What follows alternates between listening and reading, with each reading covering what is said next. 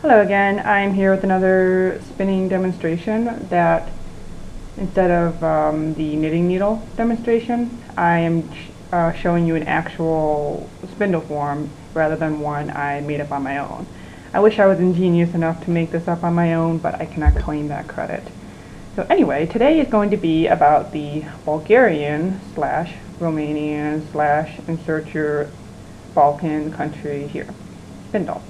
The reason why I say that is because online, especially if you go to sites like eBay, they'll give you those variety of names for essentially the same spindle, and it's not clear to me how exactly one can differentiate between them. So I'm pretty much stuck with how the advertisers label their spindles for now. So, but based on, it is some sort of Balkan-esque spindle where instead of a French spindle, it has this knob at the top, which is pretty characteristic of them, to, in place of a hook or in place of a pigtail, to catch the yarn as it spins around in your hand. And then you'll have this sort of tip. This type of tip usually acts as a stopper to the fiber and will be carved out here, and then it's pretty elongate and end with the blunt top, blunt bottom, I should say. And then it will be a very lance-shaped center, and because the weight of this center is enough to act as a whorl, we don't need to add an extra round piece.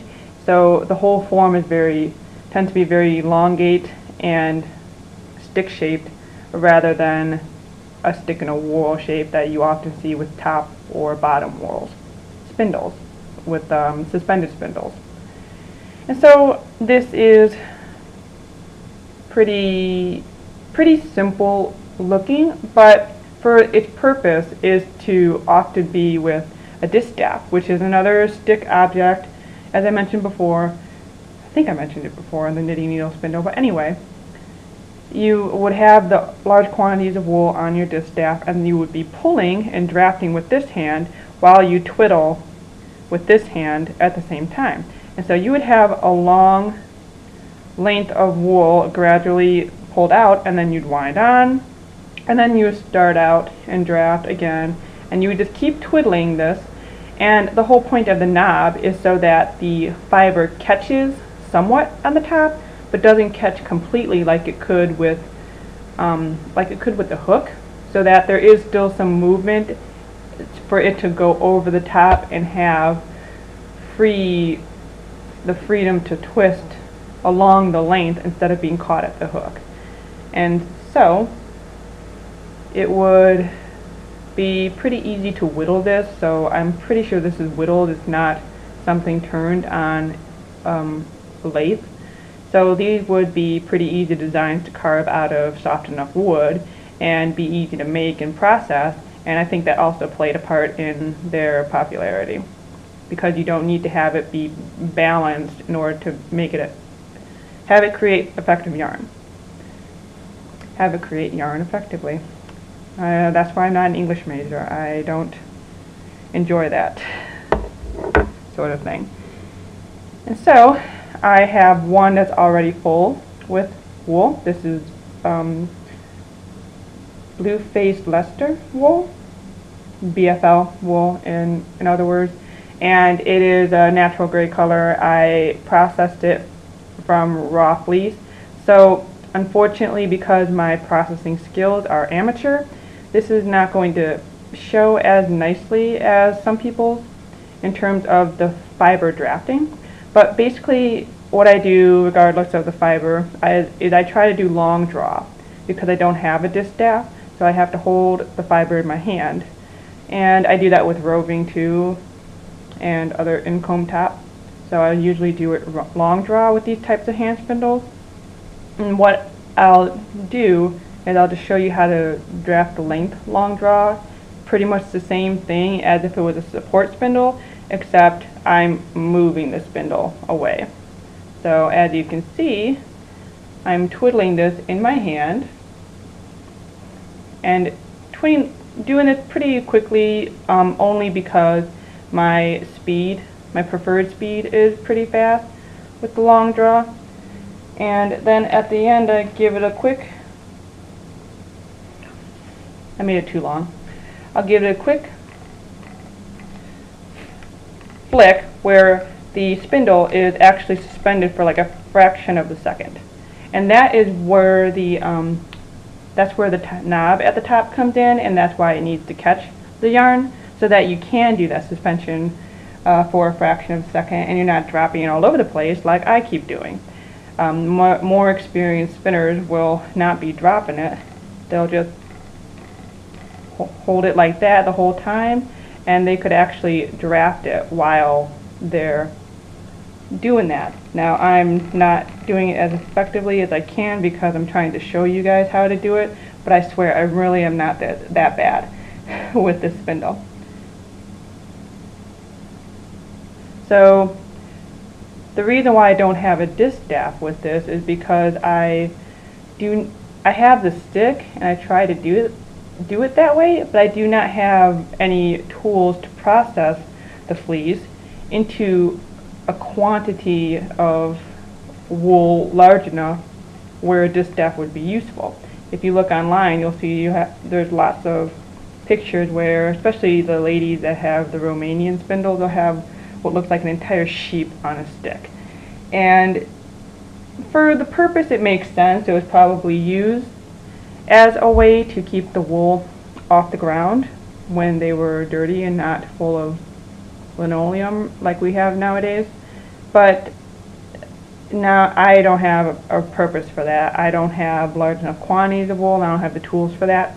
So I have just simply been doing long draw method by gently holding the locks, or in some cases gently holding roving and letting it just long draw.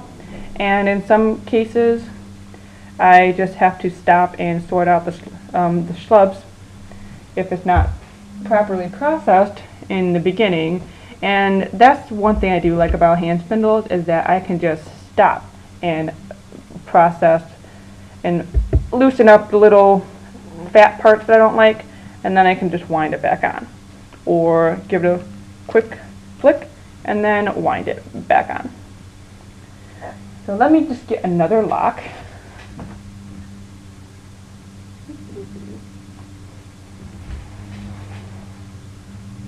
And here's another lock of BFL.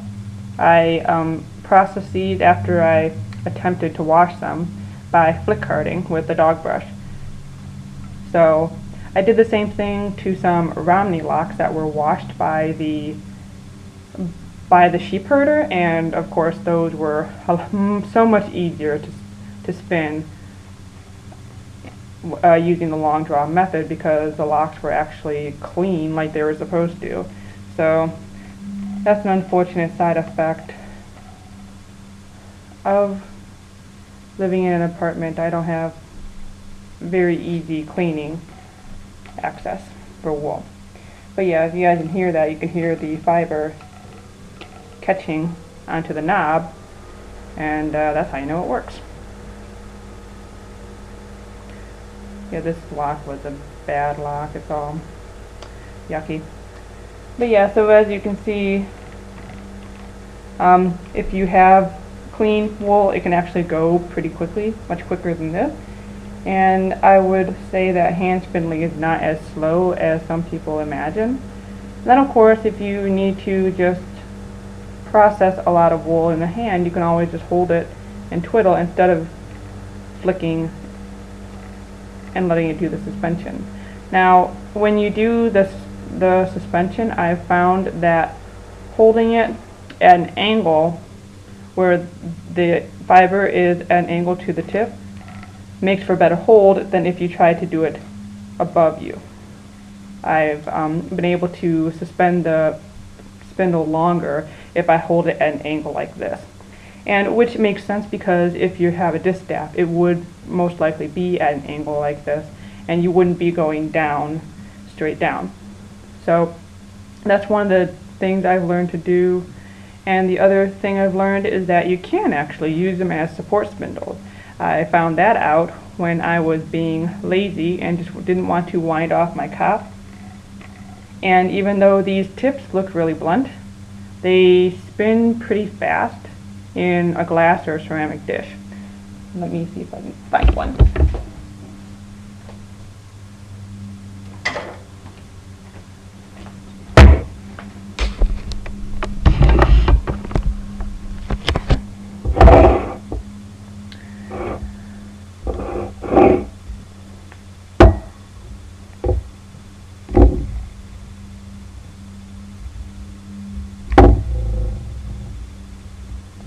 So yeah, they can insert, they don't spin very long, but they do insert a lot of twist, especially if you have a cop built up.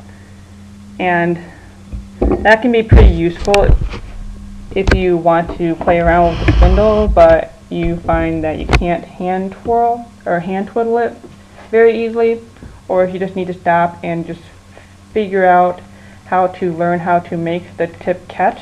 You can just stick it into a bowl while you're learning and then get used to how the spindle feels in your hand, and then you can graduate up to actually holding it completely in your hand and flicking it around. So that way you don't break it or drop it. You just hold a bowl underneath you and then use that as a catch if need be. So that is my little demo of how I spin on the Bulgarian spindle without a distaff. And the movement of the spindle would still be the same, minus this drafting I'm doing, a little inchworm drafting.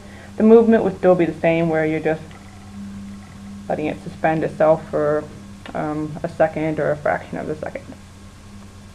Right, thank you. Hope you enjoy.